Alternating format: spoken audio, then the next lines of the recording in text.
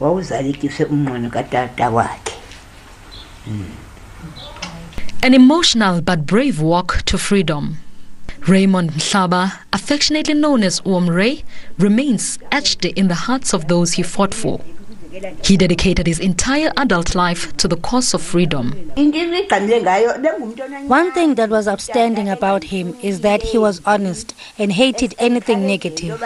He encouraged us to love one another and be united. Because as my grandfather named him Mphakamisi, he wanted him to uplift the nation, and he really did that and sacrificed his life. Mhlaba was also an active member of the South African Communist Party. His values and principles, a path worth to follow for today's leaders. I think whoever is leading now should really take where Ray left, because he was a very honest man. We are very shocked by how things are now, because back in the days he was very honest. He would approach people even though he was far, but he was very visible when needed, especially in his party.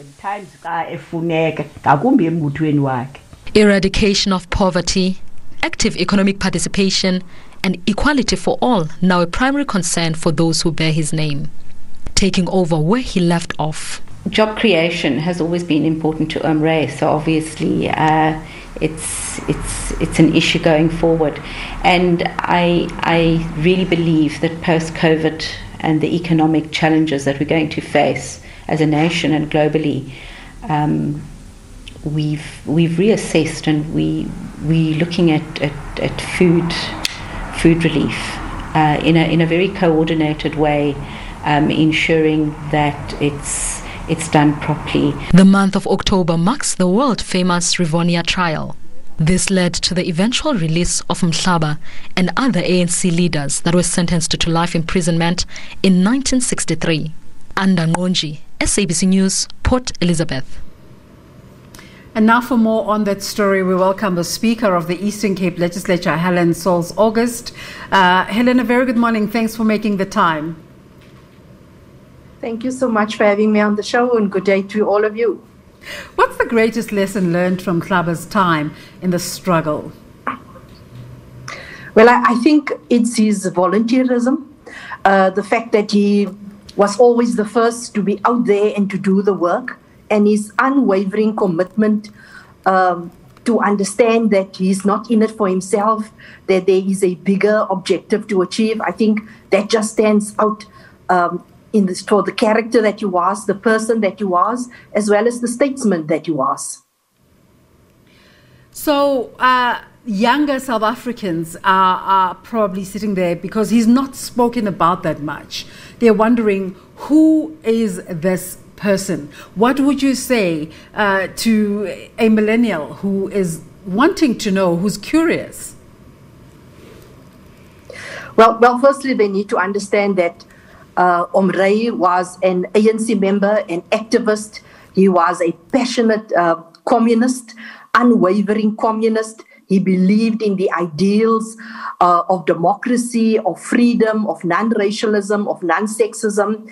And he believed that equality is a right for each and every South African, and that each of us as South Africans have a right in the land of our birth. So those were his passions, those were the ideals that he held. Also the fact that he was one who always pursued justice. That's what made him this phenomenal trade union leader, where he would go and to the length and the breadth of the Eastern Cape as well as South Africa to form trade unions, to organize them, to shape the workers' rights. So he is known for that, and I think that just stands out as Oom Ray was known amongst his comrades and amongst his peers.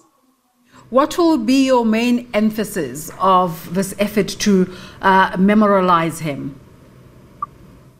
Well, obviously, the theme that we're having for this memorial lecture would obviously be governance and good administration. Oom Ray having been the first premier of the Eastern Cape in 1994, he was the premier who set forth the agenda for transformation, ensuring that the people are put at the center of every policy, of every system, of every development node that has taken place. So that is actually what we would want to celebrate: his life, his legacy, his unwavering commitment for the betterment of the life of South Africans.